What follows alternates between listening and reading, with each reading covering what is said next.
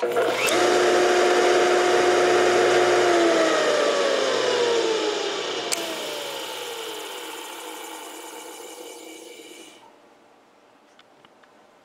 guys, so this video is going to be talking about how the centrifugal switch works on electric motors. And this, what this switch does, it activates and deactivates the starting windings in a lot of electric motors. You see there's also a capacitor here too that works in conjunction with the switch for starting and setting the phasing, which determines the rotation too. The purpose for starting windings, not all motors have it, but sometimes motors will need a little extra torque in order to start. And as you seen in the intro, that sound of the switch is very recognizable, especially after you shut a motor off and you hear it like click and start making a rubbing sound. So we're going to talk briefly about how it works, and we've got a schematic to look at too, which shows everything in a very basic format. It doesn't even have the capacitor in it, but it just shows how the switch and the wiring works, just to give you an idea. So this is a 1.5 horsepower Dayton motor. It can be wired up for 120 or 240 single phase. Right now it's currently wired up for 120, so I can just plug it in on a regular wall socket. So this switch it's very simple, and so right now the contacts of the switch are closed, because you'll see on the schematic it says normally closed. So in its normal state the contacts are making connections, so when you plug it in, not only do the run windings get power, but so do the starting windings. And once the motor comes up to speed from centrifugal force, these weights will swing apart, overcome the tension of the spring, and allows this lever to move here, breaking the contact down here.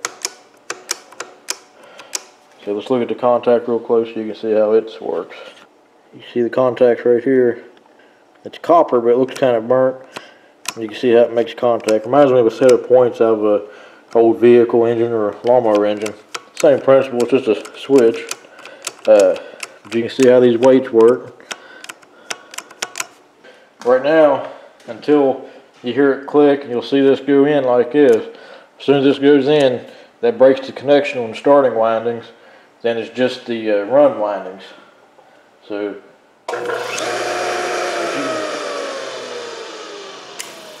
that disengages it. That's what that rubbing sound is this arm rubbing on this piece of plastic here. So you can hear the motor makes a different sound until it kicks in, going up to speed, then this engages. Now I'm going to disconnect the power. Then once the RPMs drop down below, the springs overcome the centrifugal force, and it makes the connection again, which doesn't matter because the power is off.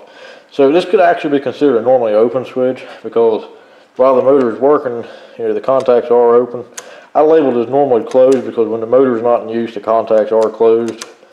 So now let's go look at the diagram. Okay, so this is just a very rough diagram of an electric motor. You see right here, this is the shaft with the armature, which in this case it's actually called a stator because there's no windings on the armature itself, on the shaft that spins, because this is an induction type motor.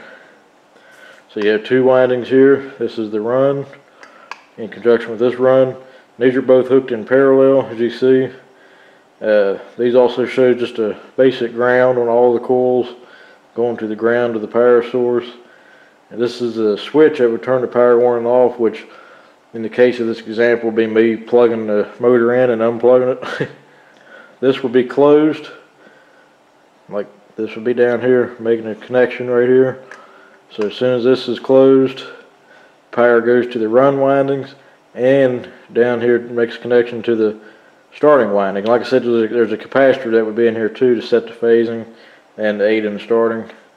Then as soon as the motor develops enough RPM, this opens like you see here, and it shuts the power off to the starting windings, and the motor still has its power going to the run windings.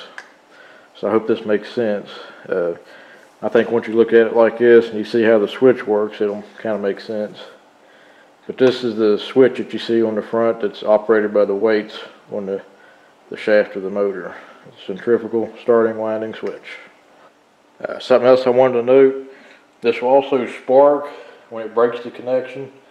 So if you're using a motor or something in an environment where there's explosive gases or something, you also have to take this in consideration. You'll see it here.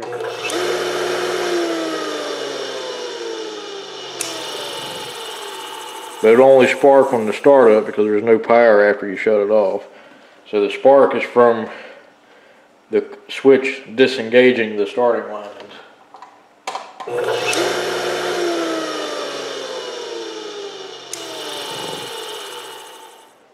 There's a lot of different types of motors. This is a very common setup on a lot of single phase motors. Just about any time you see a motor with a capacitor, it might have the, I call it a wart, like on the side of it. It usually gonna have some type of centrifugal switch in this. There are a lot of induction motors that do not have starting windings on the switch or a capacitor like this, and it just works off the main run windings. Three-phase motors, I've never seen one with the starting windings like this because they work completely different. I've never seen a capacitor on a three-phase motor, but for single-phase motor, this is an extremely common setup. You'll see this a lot. This is even used on the older style washer and dryer motors too. So anytime you hear that distinctive sound when you shut it off, makes that click and like a rubbing sound, this is what's going on inside it. Well guys, thanks for watching. If you got any questions or comments, feel free to leave a comment below and I'll get back to you as soon as I can. So, thanks for watching guys. We'll catch you on the next one.